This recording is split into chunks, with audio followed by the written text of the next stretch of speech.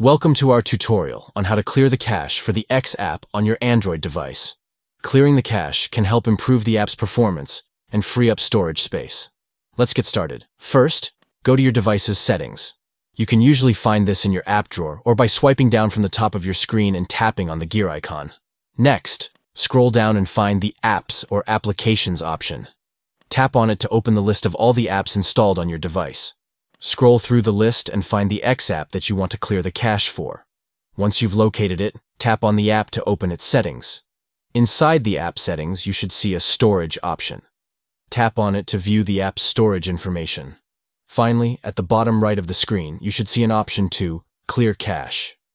Tap on this button to clear the app's cache data, and that's it.